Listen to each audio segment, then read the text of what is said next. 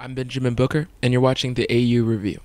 So it's been a pretty fast process then, I guess, considering that that's your debut record. You record it in December, it's out in August. You do things like South by Southwest. You start touring. You're in Australia. You know, have you been surprised at all by how quickly it's been received? Yeah, definitely. I don't know. I thought I was hoping that people would like it, I guess, but I just thought that it would take longer, to do stuff.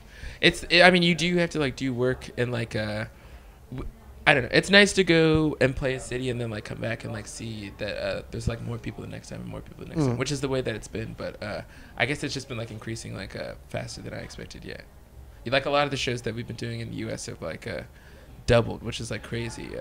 I don't know. I don't know what people like. I don't know what people like.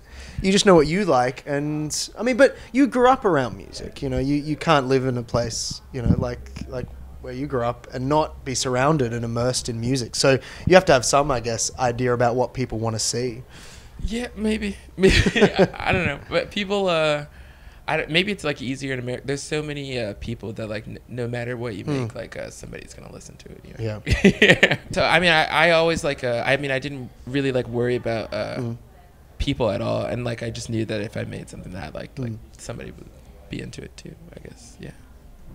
You worked with a great producer on the record. When I first heard the record, it reminded me of what I was listening to at the time, which was Alabama Shakes and Hooray for the Riff Raff and Gary Clark Jr. And that was kind of, when I first put on your record, that's what I was immersed in at the time. So it kind of fit really nicely into that world. Do you feel that he really made an impact on kind of what it ended up sounding like? The producer? Yeah, well, I guess his technique. He didn't do a lot of sometimes the producers very involved in the songwriting process and do basically whole arrangements of songs and stuff for people. There was only one song where we worked on it together and we didn't end up using that song. His thing was more just that was the reject. Yeah, that was the reject.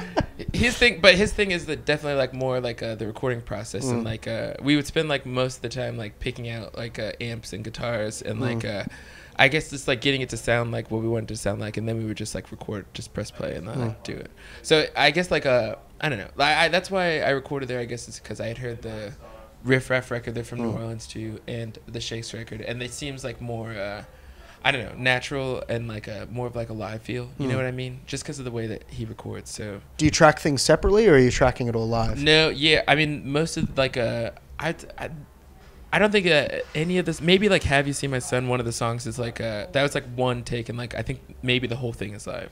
But I think most of them are 75% live. Me and the band would play the song, and then maybe I would go and fix some vocals or something. But most of the tracks are live. Yeah, you can't really mess around with analog and fix stuff. Digital is insane. I had recorded digitally one time, and it's just crazy. You can literally change every word in a song. I that would drive me crazy if I could do that.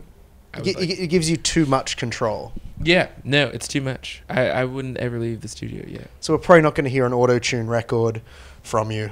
Maybe, I don't know. Who knows? I don't know.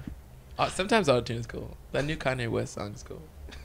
So but when he first put out some auto-tune songs, everyone was like, "Really? Yeah. Kanye, really?" It's a little yeah. I'm over the Kanye auto-tune. Yeah. It's a bit much. I grew up in Florida. Not far from where T-Pain is from. So there's a lot of auto-tune going around. There's just a little bit of auto-tune in the world of T-Pain. He's actually a really good singer. I was about to say, they put out a song of his without auto-tune. And I was like, oh, man. He's a really good singer. I don't know why he used it at all. It doesn't make any sense to me. Yeah, he's really good. I don't know. I guess it was just the thing to do at the time. I guess Drake had YOLO, he had auto-tune. You have the thing that pushes you along. Yeah. Laneway Festival, have you gotten to see any amazing artists? We'll kind of leave it on this and yeah. The lineup. Yeah, I saw Angel Olsen yesterday. She was really good. She also has a really cool guitar.